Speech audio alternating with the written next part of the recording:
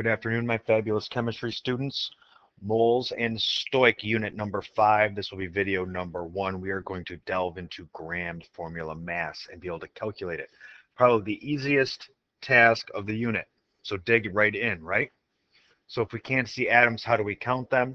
This is going to be the first step in us being able to go from massing as counting, okay? When I can actually, on the balance, tell you how many atoms are there because I've massed the thing. That's where we're going with this. So, notes, introduction.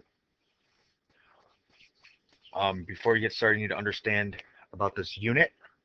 It's going to be slightly different than before. We did atomic mass units first, right? AMUs. Okay, so then the mass of one oxygen atom would be 16. Well, it's actually 15.999, or we could say, 16 AMUs. Okay. Well, why don't we use this number, or why don't we use grams instead? Well, the mass of one atom in grams is this ridiculously super small number, or 2.7 times 10 to the minus 23rd. It's so small, and I don't want to write these things all the time. So I can't use necessarily grams all the time when I'm trying to count atoms. But let's find the mass of the following atoms. So periodic table, Mg. We did this when we did periodic table on atoms, right? Its mass is 24.305, or we can just call that 24. We're going to be doing a lot of rounding. Calcium, Ca, 40.08, or we'll call that 40, okay? One little thing I want to say quick right now while we can. I'm going to assume in this unit, starting off, that everybody in the class knows how to round. I'm not going to take the time to teach everybody how to round. I'm going to assume that you do know. If you are having trouble or have questions with rounding and you don't feel like asking in front of everybody because you are maybe feel like you're going to be belittled or embarrassed, come see me. I want to make sure that everybody knows how to round. I'm going to assume, though, of course, that you do know. Here's aluminum, 26.98. That's going to round up. 98 is bigger than 50, so 98 is bigger than 50. It's going to go to 27. Okay. So diatomics, or monatomic is 1, diatomic is 2. And we remembered how to do these, right? Hofbrinkel. In this notes here, let's just go ahead and get rid of this. I've never included etnium, and it's, as far as I know, not diatomic. So we just learned how to do one atom on the previous page. Here I have 2 oxygen atoms, so I have to multiply that 16 by 2. So it's going to be 2 times 16 AMUs is going to give me 32. I'm going to go ahead and round that 15.9999 and just call it 16.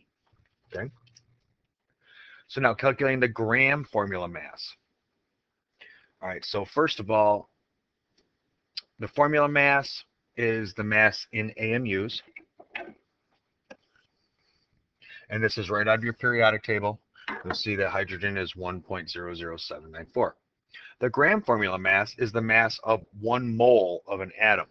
And we haven't really gotten into this, what a mole is yet. That is coming. That is the basis of this unit.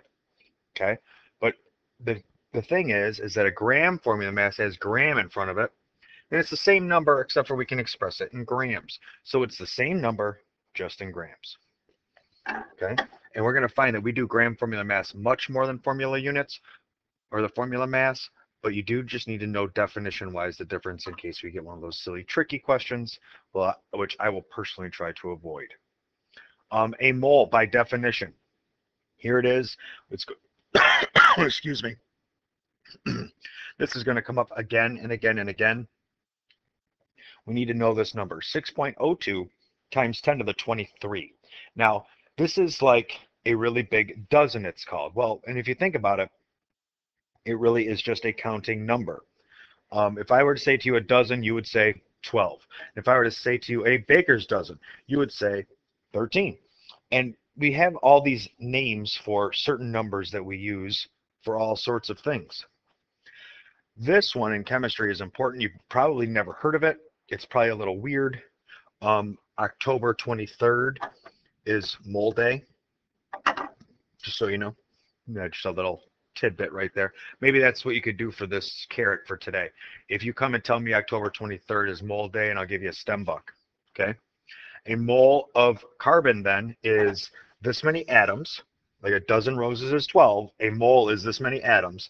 And what's neat about it is that gram formula mass, right, in grams, that I find on the periodic table is how much it will weigh. So every time I have this many atoms, I will get the mass that's on the periodic table. So we call that 1 mole. Okay, so here we get some practice. What's the gram formula mass of K2CO3?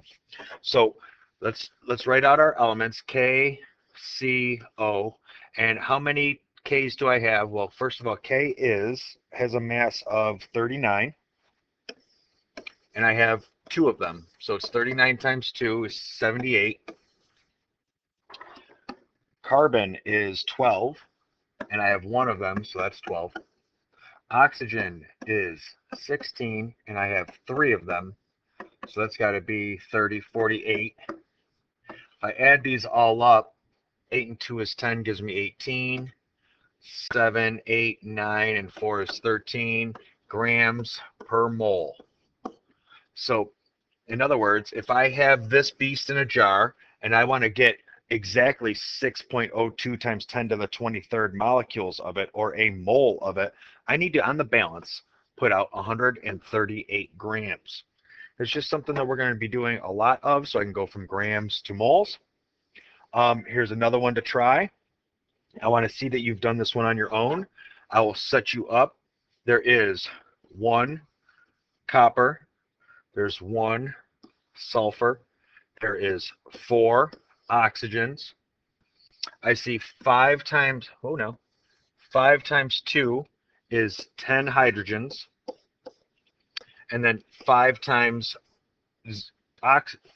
O is 5 more total oxygens. So now you should be able to plug in the masses using the periodic table, multiply by these numbers of the amount that there is, add them all up, and show me that you can calculate the gram formula mass. So now we had notes on this. There's going to be a POGL. The first POGL is going to be on gram formula mass and how to calculate it, and it's going to be slightly different than the notes, of course, so that we can try to learn however, in multiple different ways so we can get this down. Now you can do practice packet page 2 and 3, which is going to practice calculating gram formula mass. You got to do it a few times. By the end of page 3, I'm sure you'll be sick of it. And then I also need you now to log on to Castle Learning, and there's an assignment called 01 gram formula mass, GFM. You need to do those 5 questions. There's just 5 questions. And if you look in the YouTube page, you'll even find a way to, some directions on how to log in. Of course, it's at castlelearning.com. The login is rcsd dot your student number. Don't forget the dot.